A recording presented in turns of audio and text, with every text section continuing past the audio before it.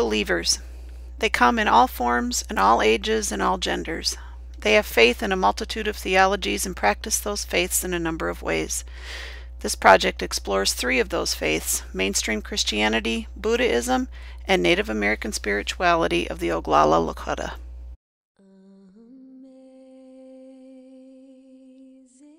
Christianity is guided by a set of tenets that are based on the life of Jesus Christ. Followers of Christianity believe this is where God Himself entered time and space in the form of a human being. Jesus Christ was born the son of Mary, a virgin who immaculately conceived Jesus after an angel appeared to her in a dream and foretold the baby's birth. This holy event is celebrated on the well-known holiday, Christmas, or Christ's Mass.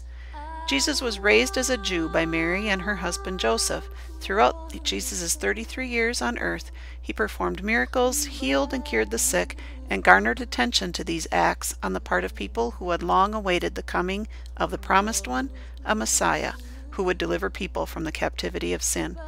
Jesus' ultimate sacrifice for mankind was His death by crucifixion on the cross, done to pay for all of man's sins, followed by His eventual resurrection, back to life 3 days after He was declared dead and buried. The roles and involvement of women in Christianity has been dynamic throughout history. It can be said that women in the Old Testament were generally viewed in a restrictive, limiting way, where their movements and actions in public, their style of dress, and their ability to hold positions of authority were under high scrutiny or prohibited. Yet despite the restrictions, there were still those females, considered leaders, whose stories of being chosen and anointed by God also appeared in the Old Testament. Perhaps most aggressive for His day was Jesus Himself, as His treatment of women was considered radical and resistant to the laws in His culture, when He would treat women with kindness and compassion, making rationalizations for their behaviors, and elevating them to a more equal status with men simply by speaking to them as a beloved child of God. In present-day Christianity, the role of women remains just as dynamic as when Jesus walked the earth. Some mainstream denominations restrict women in leadership roles, prohibiting women from serving in a leadership capacity or as a teacher, where others allow women to be in roles of leadership such as bishops, pastors, and administrators. Worship is typically defined as an act of religious devotion, usually directed toward a deity, and in the case of mainstream Christianity, the deity is God.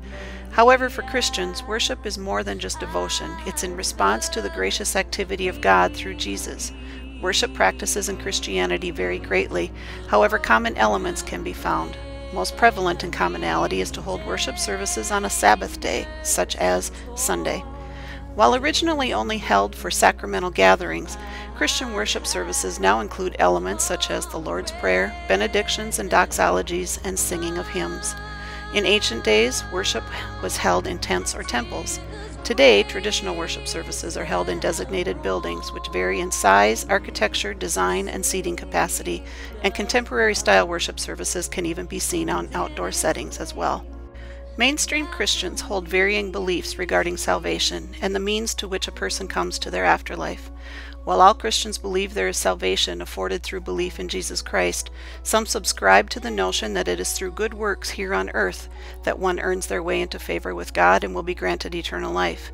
Still others believe that heaven awaits for those because God's grace was extended through His Son's death on the cross, and their faith is all that is needed.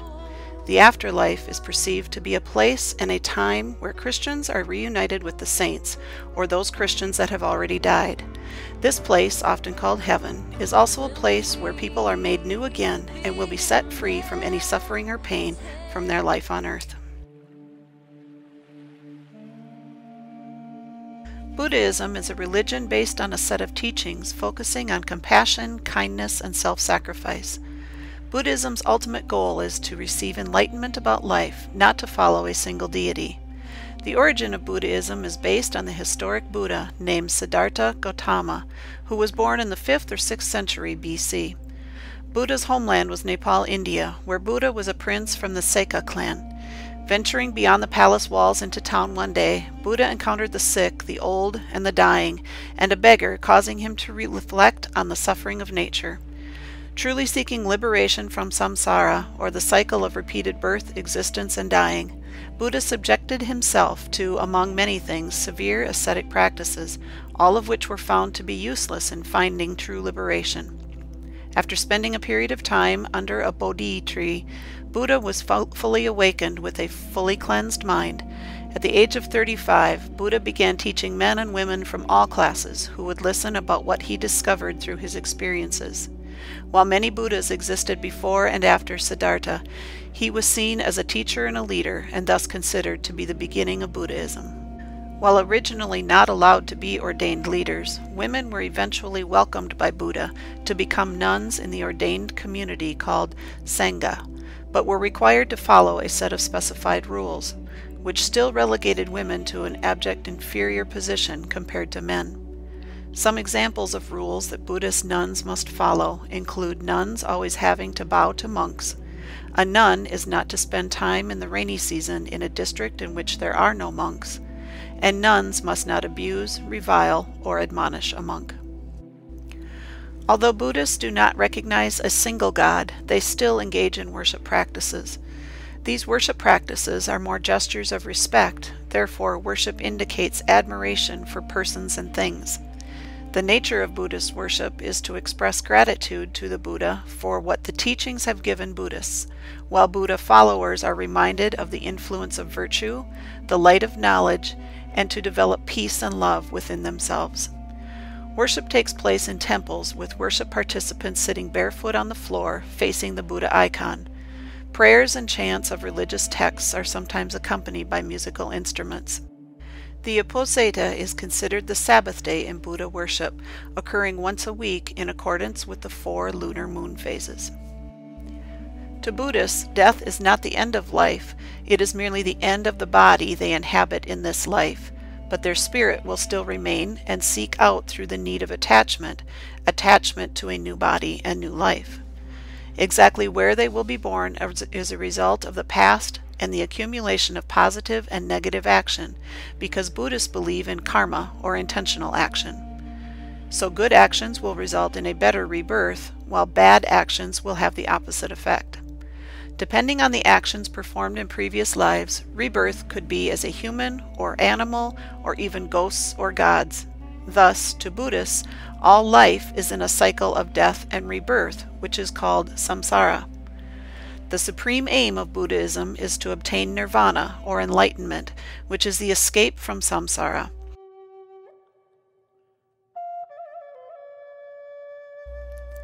Spirituality for Native American people varies greatly by tribes and peoples.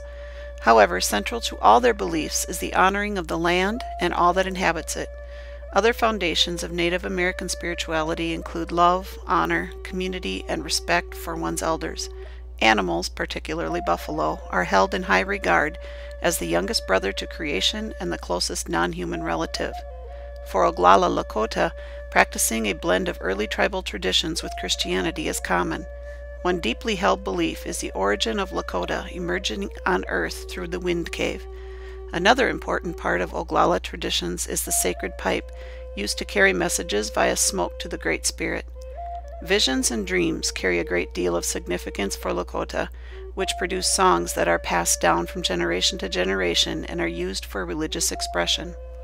The Black Hills are considered Lakota's sacred land, and despite those beliefs, the Lakota were once prohibited to practice traditional ceremonies, dances, or celebrations on those sacred lands by the U.S. government. Christianity was introduced to the Oglala Lakota during assimilation, at which time Episcopal and Catholic churches set up schools and missions. Today, the Native American Church, along with other Christian churches, are found as places of worship for many Oglala Lakota people. The Oglala Lakota live in a matriarchal society where women are held in very high regard as the giver of life. Women were historically critical to a tribe's success, handcrafting everything the tribe's people would need. The home was considered to be the woman's, as men took more political roles as chiefs and leaders. Female gender references even exist, as Oglala refer to the land and creation as Mother Earth. Females are also the center of a sacred ceremonial rite held after a girl's first menses and performed to say prayers to ensure she will grow to have all the virtues of a Lakota woman. Traditional worship practices still used today by the Oglala Lakota include powwows, sun dances, healing dances, and sweat lodges. Powwows are traditionally held to bring together people to celebrate old friendships and make new ones through singing, dancing, and visiting. The Oglala gather every summer to worship and dance. The Sun Dance is the largest known and is one of the 7 sacred ceremonials of the Sioux. It takes place in July and August. Sweat lodges are considered a religious ceremonial event for the Oglala to renew life, even though lodges are a mere fraternal gathering for other Native American tribes. Oglala also gather to pay homage and honor those who have been loved and lost as well, notably those lost in major battles with the United States government at Bighorn and Wounded Knee. Native American beliefs also vary about afterlife from tribe to tribe. The Lakota people believe that after death, the deceased person's soul will go to the Happy Hunting Ground, a realm that resembles the world of the living, but with better weather and more plentiful animals that are easier to hunt than they were in the world of the living. As varied and different as these 3 religions and spiritual practices seem, they carry one thing in common. They each have believers who hold tight to the practices born centuries ago, find solace and comfort in those traditions today, and look forward to a life after their time here on earth. What comfort there is in believing.